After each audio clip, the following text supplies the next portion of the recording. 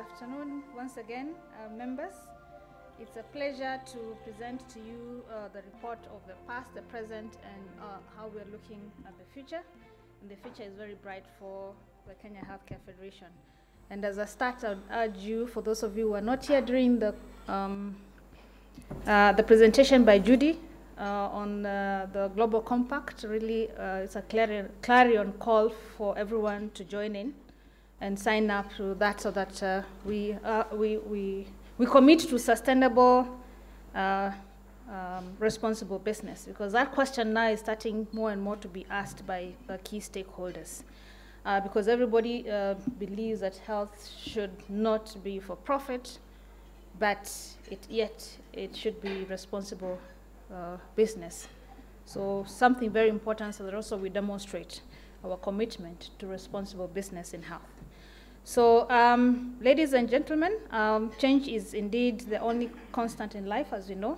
In the year under review, the following the May 27th, 2021 AGM, we welcomed a new board of directors led by our able chair, Dr. Kanyanja Gakombe, as the chairman, and the following directors held office at the close of the year, and also this is what is reflected in our audited accounts. So we have the chair as Dr. Gakombe,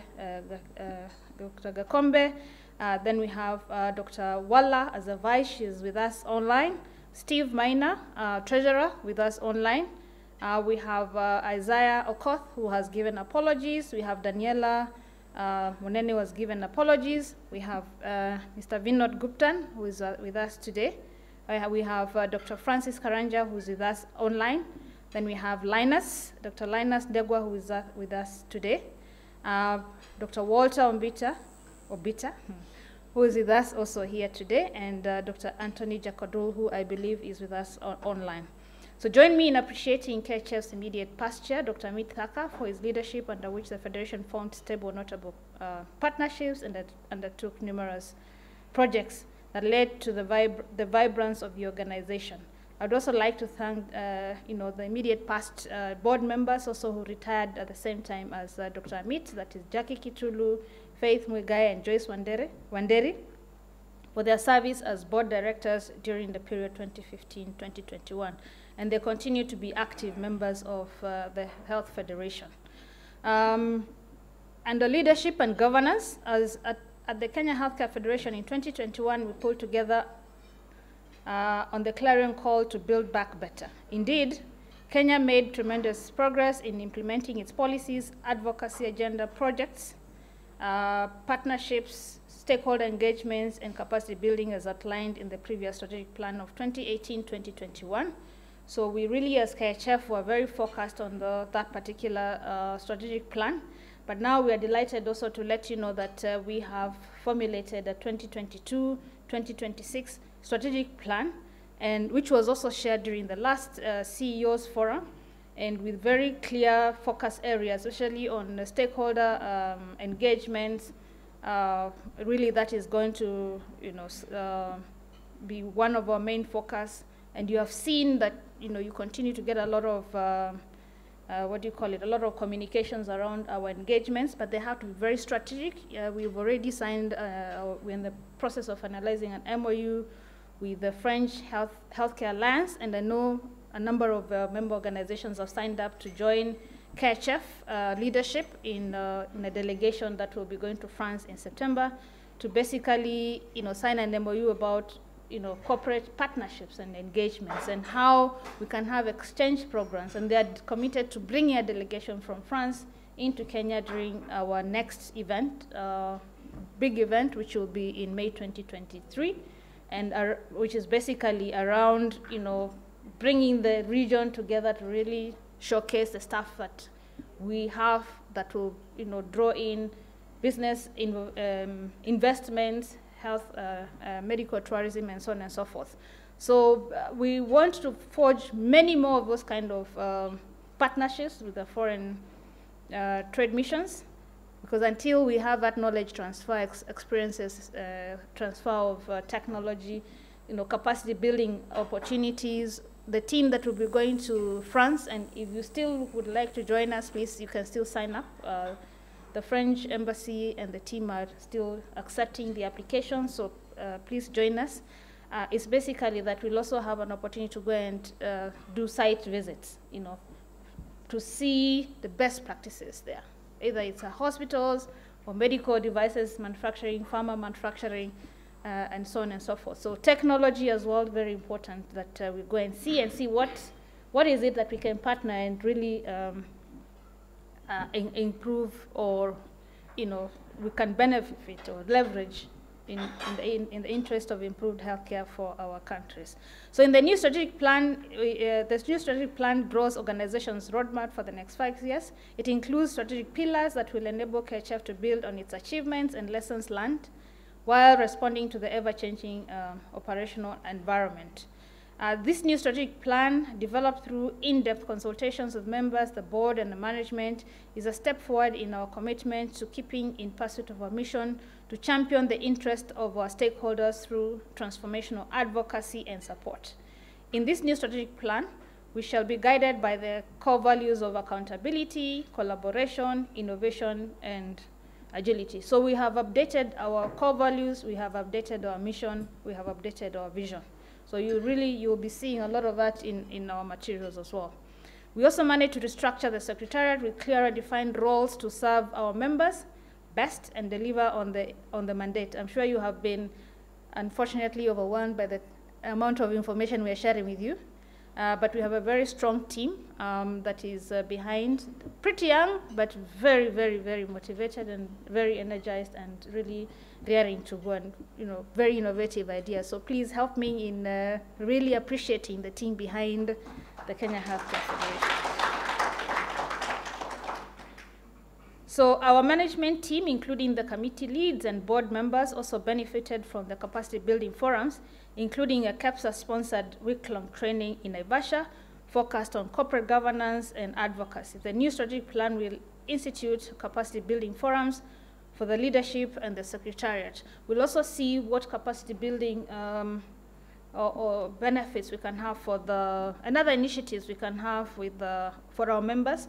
For example, I know for the health professionals, associations have requested for a special meeting for themselves. So that has been set up for the 25th of August. And it's basically to really deep dive into what it is as professional associations, what is in it for them. But also, what I would also like to reassure is that we're also in discussions with one of the trainers, UNICAF, to really give, their promise, or not the promise, they will be able to provide up to 75% discount on postgraduate and some of the, I think, basic degrees for members affiliated to the Kenya Healthcare Federation. So you're a member of KHF, your employees will benefit from that discount. If you're, as a business organization, your members will also benefit, and your members' will also benefit from that 75% discount. It was too good to be true, so we had to have a deep dive with them to understand, first of all, they're recognized by the College of Higher Education or University Education, so that was very important for us to ascertain, and they have partnerships with a couple of universities across, especially in UK. But we will provide more details as those ones evolve, and we're hoping that on the 25th of August, we will be now launching the MOU and also telling the professional associations, but also on during our next members meeting, which is on the 25th of July, we'll also be telling you more about that opportunity. But currently it is a work in progress, but we're progressing very well. So those are the kind of initiatives that we're looking at. Also looking at partnering with our members on projects. You saw that we hosted together with the Strathmore Business School the inaugural East Africa Health Expo 2022, and we are scheduled to hold the next one 1st to 6th of May 2023. And those are the kind of collaborations also. I know we have an MOU also with the SMART applications. So thank you very much for that. We really need to bring that to life. So there is no limit on to how we can leverage the membership, either directly with KHF or even among yourselves. And also we are acting as a platform also to connect businesses to yourselves, but also to introduce each other to yourself so that you can be able to benefit from the platform that Kenya Healthcare Federation is. In terms of public-private dialogue and advocacy engagement, we're really highly, like Chairman has said, we're really plugged onto what KEPSA is doing. And on matters health, we can confirm to you that the chair, myself, and the vice chair are driving the agenda of health at the KEPSA level. And KEPSA does appreciate that indeed, I think we are one of the very vibrant sector boards, but also, behind the backdrop of COVID-19, then also, our visibility has also heightened, and we've had to really step up and fill that particular space. Because if you don't take your space, then someone else will. Yeah. In terms of PPDs, so while physical meetings were limited in the past year, we quickly adopted the use of technology to support advocacy engagements and public-private dialogues amidst episodes of lockdown and restricted movements. One of the areas that we also need to strengthen, and we're going to strengthen, is our engagement with with Parliament, both houses of Parliament. And we're trying to see how can we better engage that at all levels. Of course, we know at the speaker's level, through KEPSA, we are engaged. But then we need to be able to really be on the ground when bills are being formulated, not when we're being asked for memorandum of understanding. So when we call you for certain meetings at certain levels with the different groups within either Senate or the National Assembly, really would like you to honor that. But I must appreciate also the technical working groups, the committees. They've really done a wonderful job. We're due to have our next ministerial stakeholder forum, so the Secretariat has been in touch with the lead teams within the 6 committees that we have, just to populate that template that Chair presents to the CS Health in our ministerial stakeholder forum. So really to appreciate you, everyone, for your contribution on matters of public-private dialogue, among others. So we continue to engage the government, the Ministry of Health, government agencies through hybrid platforms, controlled physical meetings. We had consultative engagements with the CS for Health, Honorable Mutai Kagwe, where we discussed public-private collaborations in health. In June 2021, the board met with the PS Health, Susan Mochache. I think we need to do a follow-up meeting, because one of the challenges she posed to us is that we need to engage more. We need to engage more. We need to engage the different leadership of the ministry a lot more. We also met with the Director General for Health, and at this step, I want to inform you that we will be having our next CEOs Forum. And I know I'm taking the board by surprise on this one. Very soon, I think it should be 14th of July, and we have invited the Director General to be our chief guest. Alongside him, we've also requested the CEO of NHIF, the management trustee of the compensation fund, the PCF, as well as the Insurance Regulatory Authority, to join into that meeting, because following the incident of Resolution Health or Resolution Insurance, that is a critical thing. That's a critical, pertinent topic that we must discuss in this particular forum. So we're waiting for them to confirm.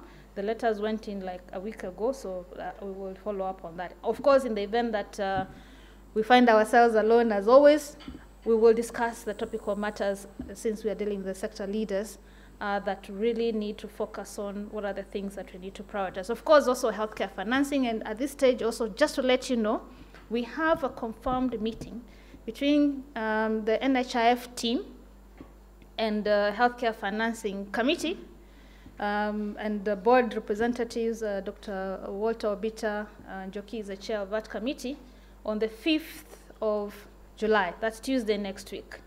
So for those of you who are in the Health Financing Committee, please ensure that you participate. And also for the chairs or CEOs of the various organizations, please make sure that your organization is represented.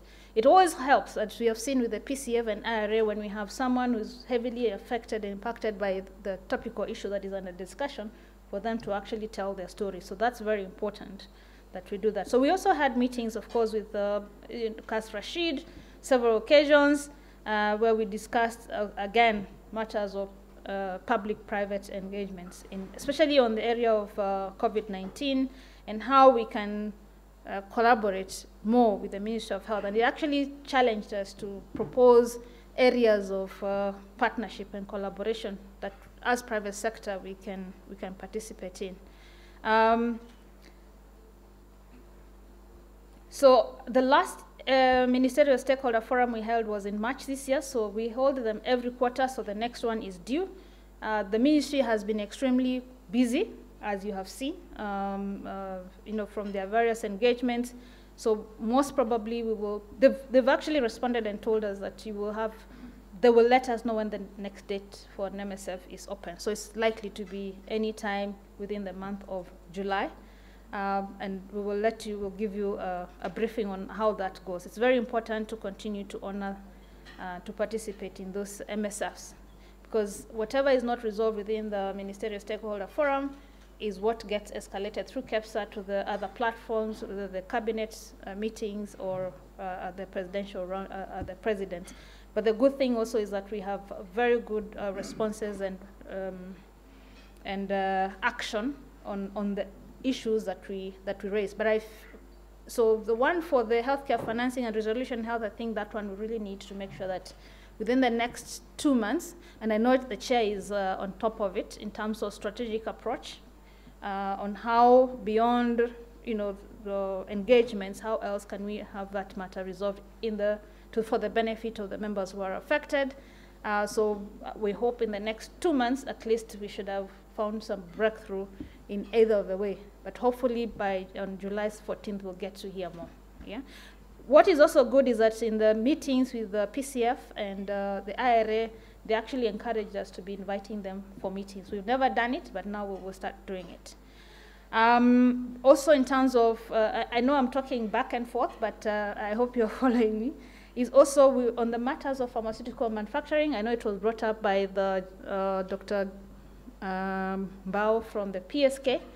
That also we are engaging, especially at the level of the Ministry of Trade, but more important also very strategic, beyond at KEPSA level, how can that be realized and what needs to be done. I will not be able to talk a lot on that because it's still work in progress. But there's a lot of interest, as you all know, in the manufacturing. So we don't approach it in a coordinated manner.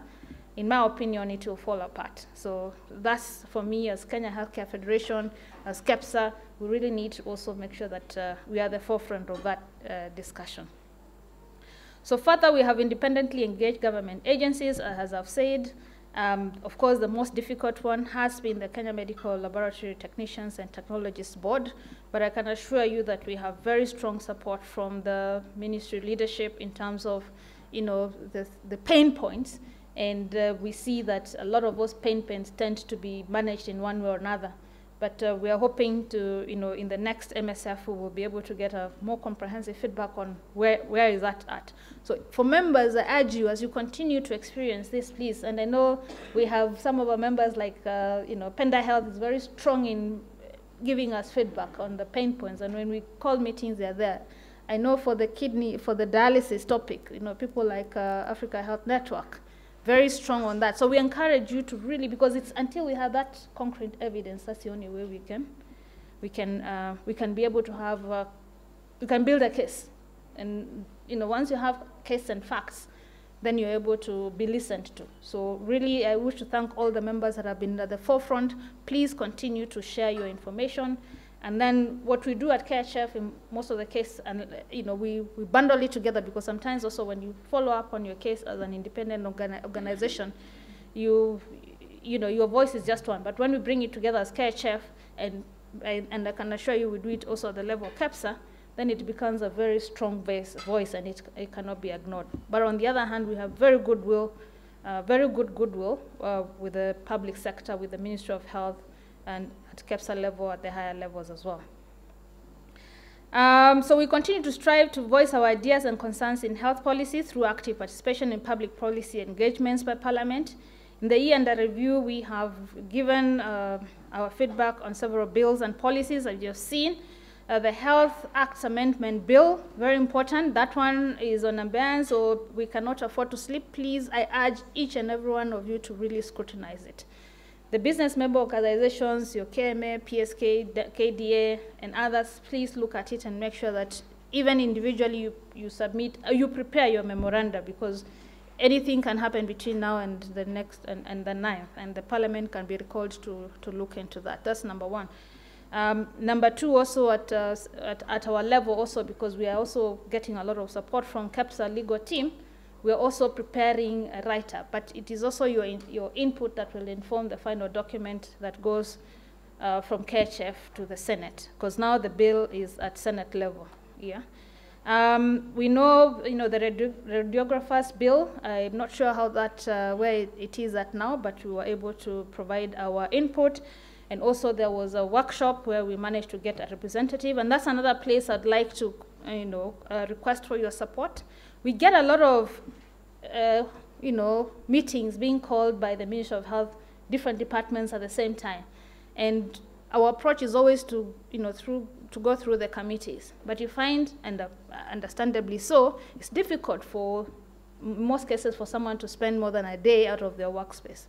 So it's important that if there is a way within your, those people, those members you have assigned in the different committees, when we call on them, they volunteer and go and represent KHF, it will be very, very important. But I must say that with the team that we have with the technical team that we have within KHF now, we're able to actually have them represent KHF alongside the, alongside the committee members. So at least we have done something that is able to help us sustain that engagement. Because I can tell you, I think, yes, between this week, there were like 5 of them. Yeah, there's already a team which is also standing in for us in Windsor at the moment. Next week, I think there are 3 meetings that are happening, and you can imagine there's NASCOP, there's ICT, there's everything. So really, your support is very much appreciated. And if you can manage like ARC, and I must thank Africa Resource Center, they seconded technical staff to the KHF for 6 months, and that really helped us run a program until the conclusion of it. So it's a call also to our members. If you can second the staff to the Kenya Healthcare Federation, really appreciate. I know Farm Access has done that when we have special projects running. That is something that we really, really, really appreciate, because as you realize and appreciate, we run primarily on membership fees, which is not sufficient. But we are very confident also with the team that we have. We will probably, and in partnership with 1 or 2 other members, we will start now getting more and more high-level, high-value projects that will be able to see us, achieve a lot more and create a lot of capacity within the organization. So trade missions, I mentioned, that's going to be a priority for us, because then we have to really align ourselves and what is happening in the globe, and build on that from a local perspective to build our capacity, technical transfer, skills transfer, and so on and so forth. So we have been with the French trade mission, Australian, the US. I know Vinod is very strong on the US one. He's our ambassador there. For KHF. And by the way, the other thing is that when some of these communications, and I know it's a lot, when the trade missions ask us to sign up for something, there's something they're thinking about it, and they can see the value proposition. That's how the French one came up. And you can see now, when we went and presented, they saw the value the KHF brings, and they connected us with the French Healthcare Alliance. Now, imagine that times how many trade missions that there are, and what that will mean to the individual organizations like yourselves, because it means you have an opportunity to have a local technical representation for one of those organizations that may want to, put up in Kenya, for example, or a hospital, or academia, and so on and so forth. So opportunities will be there, but we have to stay engaged. But also it's image and value proposition for KHF, which we cannot underestimate. So we are looking to expand this portfolio, foster partnerships with foreign trade missions to increase bilateral health partnerships between Kenya and other countries. Partnerships and projects, I'll go through this very quickly. So during COVID 2021, we had donation from Stanbic. We managed to donate PPEs to especially members of the rural Rural Hospital Association of Kenya, and also the faith-based organizations.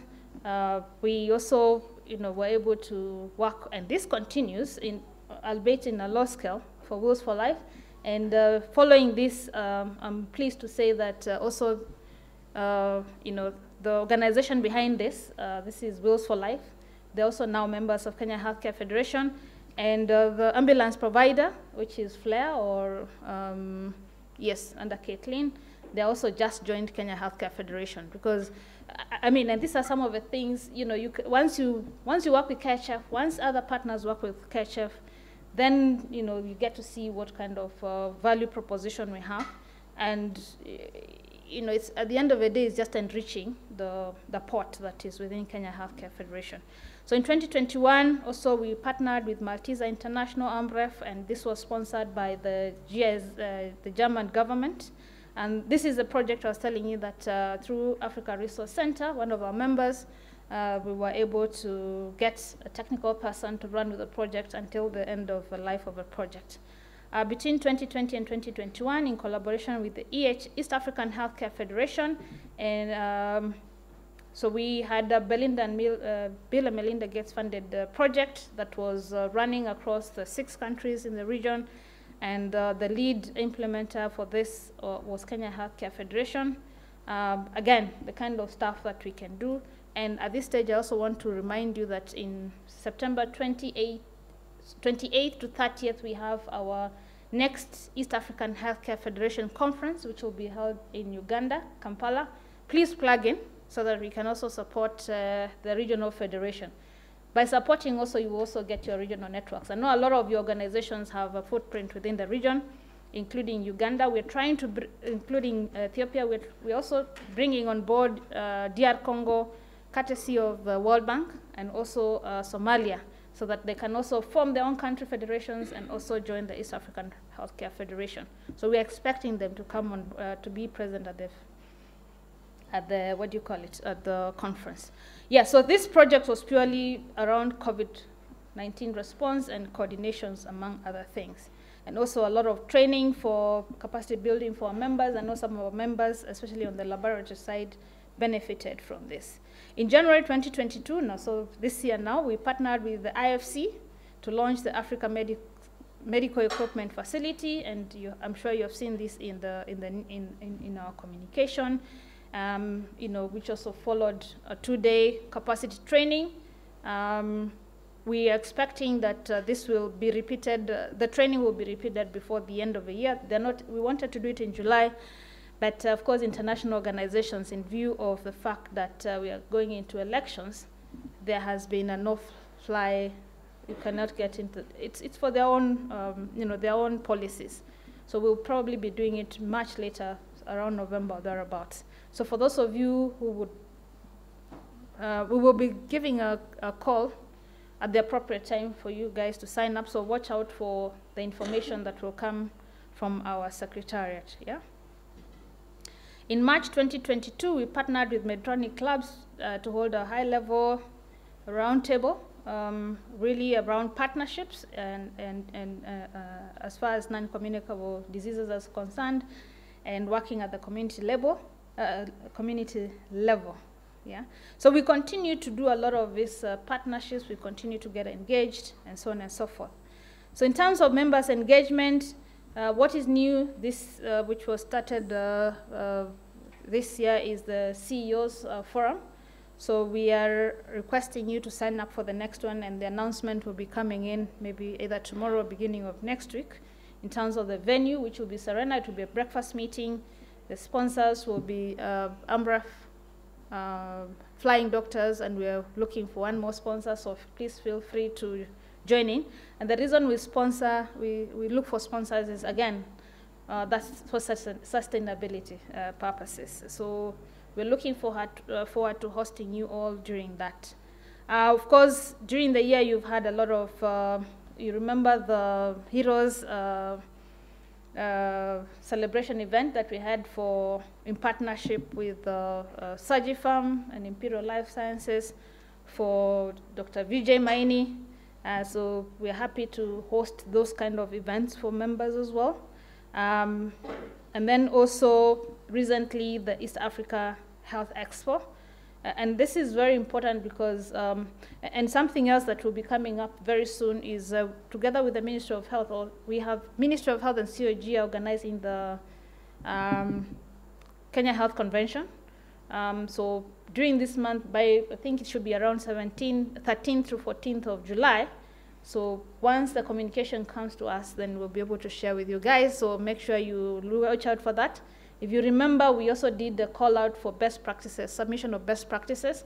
Important that we've got a lot of submissions from private sector, and we're looking forward to having those ones celebrated as well. So the meeting will also be an awards meeting for the best practices. And I'm hoping that some of our members will be able to win a couple of awards. It will be officiated. The plan is it will be officiated by His Excellency the President as they mark, look back at the 10 years of devolution, the achievements and so on and so forth. So very important for us to participate, yeah? So membership growth, very interesting. You can see that, I hope, yes. So since 2015, we've grown 166 times, percent.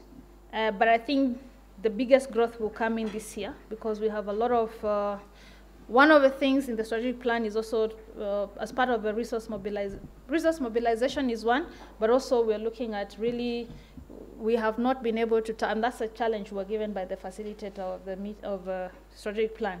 We've barely scratched the surface of who can be a member of Kenya Healthcare Federation. And I know the board is also looking at also the vetting mechanisms for membership as well. But we expect that with the strategies that we're putting in place, we should be able to see a huge growth by the end of the year. Yeah. And then enhanced visibility through communication. Again, you have seen that. Please, when it is too much, tell us. We do get feedback. We appreciate that. And when we get feedback, we moderate it accordingly. But of course, if it's new news, we'll always be able to tell you. Yeah. So you can see how, in terms of Facebook followers trends from last year to now. Yeah. Then you have LinkedIn. And I like the figures on LinkedIn because LinkedIn tends to be, I mean, it's perceived, and I think it's very professional. So we're happy that this has gone up. This is, of course, led by our young man, Edwin, who has been very instrumental also in taking up the communication piece, and also in terms of Facebook. So if you see anything untoward or anything good, please give us feedback. We really appreciate, yeah?